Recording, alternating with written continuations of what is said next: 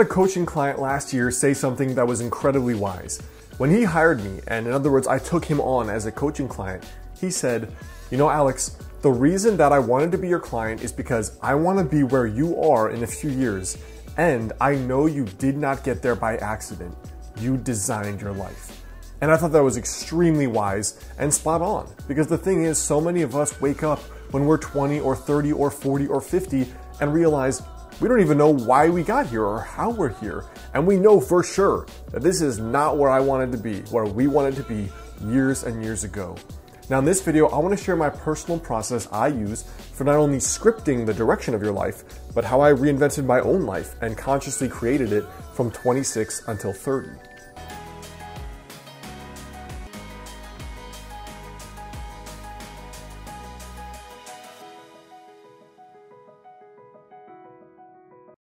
What's up guys, Alex Hine here, author of the book Master the Day.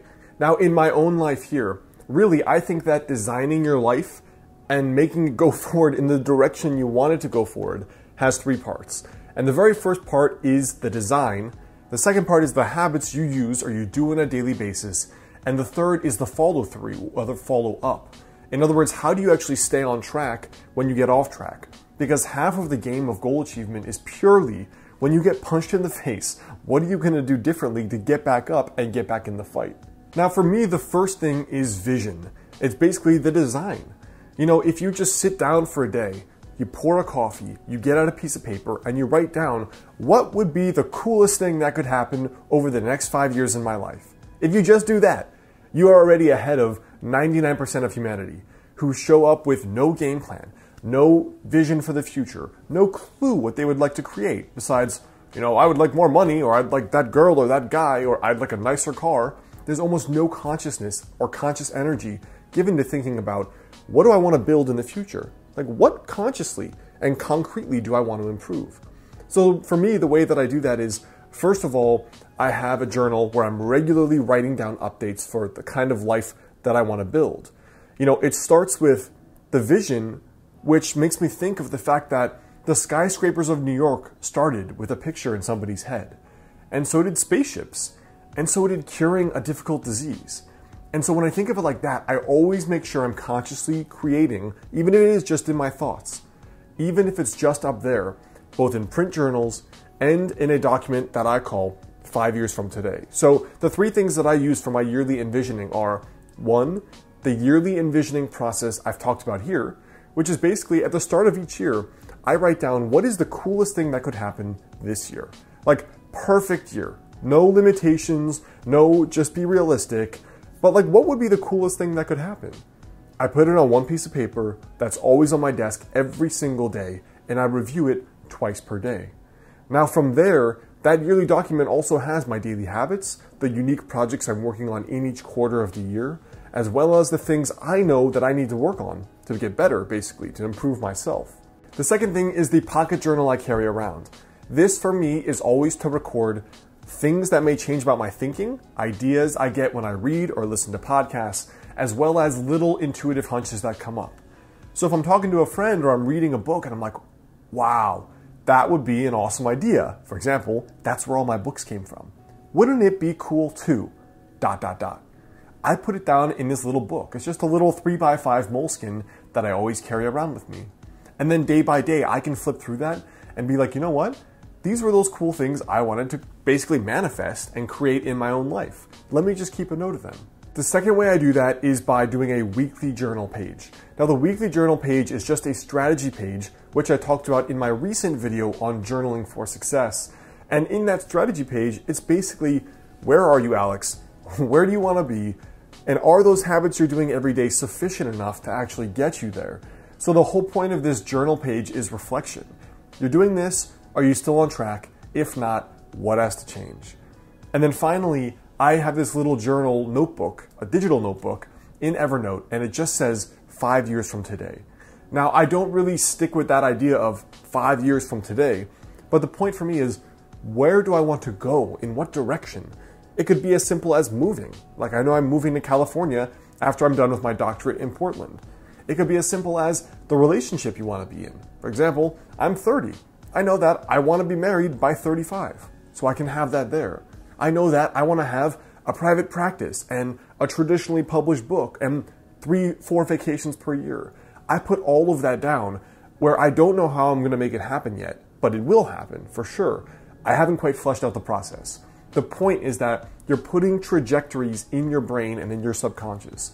And when you check that every once in a while, you're kind of like, oh yeah, I knew I wanted to do that, but all right, let's start thinking about how I can actually do it. And almost all of those things come true for me, especially if you regularly review that. Now, the second piece here is your habits. So the daily action steps that you're gonna actually do to make that a reality. Now, I've shared this philosophy many times. It makes up the bulk of my book, Master the Day. But the point is that you think about the goals you wanna reach, and then you have to break them down. Forget the goal, but break it down into a daily habit. So with fitness, you forget losing 30 pounds. The habit is cook every day, go to the gym 20 minutes a day. You want to write a book, you forget having written a book, you put down the habit, write 500 words a day. You want to be in an amazing relationship in 2 years, you forget that goal, you put the habit, I'm going to go out to 4 events where I might meet like-minded people. And that's your daily habit. So you bring it back to, what do I have to do today? Now, the way I track that is a combination of ways. So not only in that yearly visioning document do I put that, I also record it in Evernote. And the reason I do that is because every Thursday, I have a 30 to 45 minute mastermind call. Now, I've had a personal mastermind for over 4 years now, every single week. And it's basically started when I started my business because that was so difficult for me. But it progressed to, like, are you happy? Are you building the life you want? Is your ladder up against the right wall, as the saying goes? Because you might climb the ladder of success and realize you climbed the wrong ladder and you're not where you want to be. So it's also about conscious goal setting and being crystal clear on the path forward, making sure you're going down the right path you want to be down. So I actually have a maximum of 3 goals per year and then 3 habits per goal. For example, the goals are often much more complex than you think. Like, let's say you've only been sleeping 5 hours a night. Well, your daily ritual may have to be, I'm going to disconnect from the computer at 11, I'm not going to have coffee after 5, and I'm not going to stress myself out with homework or with work after a certain time. It may take a few habits. Just like doing well in school or high performing at your work may also be more than one habit. It may mean I'm going to study this study strategy every day and apply that. Or I'm going to do an extra 1 hour of work per day or self-study or something else. The way that I personally do it is just 3 habits per actual goal. And those I track in a weekly scorecard document, which is, these are the 3 things, did I do them Monday through Sunday?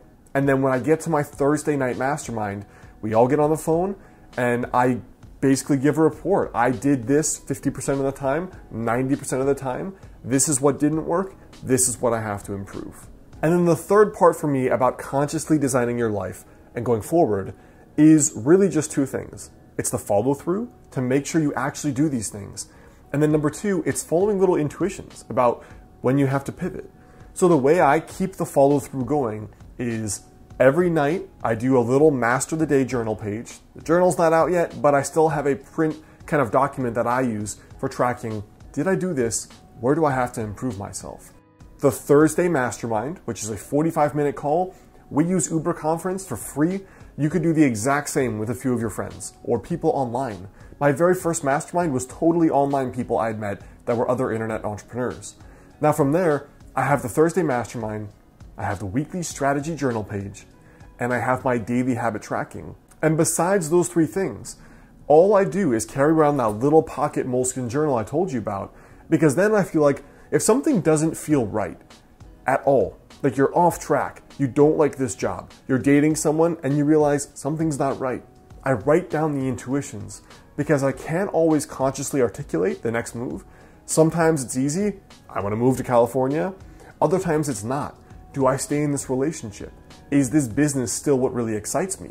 Am I proud of all the work I've created? Those are things that may be better governed by your intuition and better understood.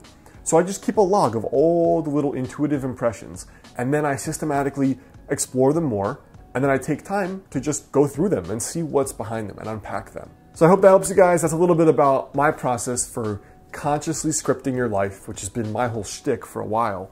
And that's really the thing that made the biggest difference for me going from 24 or 25, where I had done nothing impressive with my life, very average student, hadn't done much besides traveled, to now really contributing and producing a lot and having had a productive life the last 5 or so years.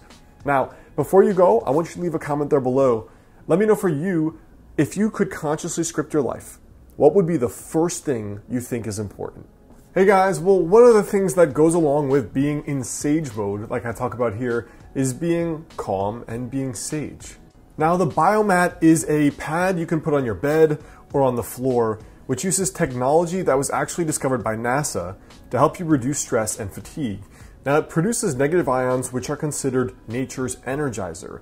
And these negative ions you can find in abundance in places like forests and mountains, waterfalls, and oceans. Now, the Biomat in particular is comprised of 3 parts that helps you have that stress relief and that fatigue relief. Now, the Biomat can also help with pain relief and circulation. It is FDA cleared, and one of the cool things is that it profoundly affects both the nervous system while also promoting deep relaxation. So it kind of has this dual energizing and relaxing effect. Also, the people at the Biomat store recommend and encourage you to call for personalized customer service and advice. It's kind of unique among companies now that basically don't want to deal with you, so that is worth investigating as well. And like some customers have said, it's really restorative. So a direct quote from one person was that it's the world's greatest power nap.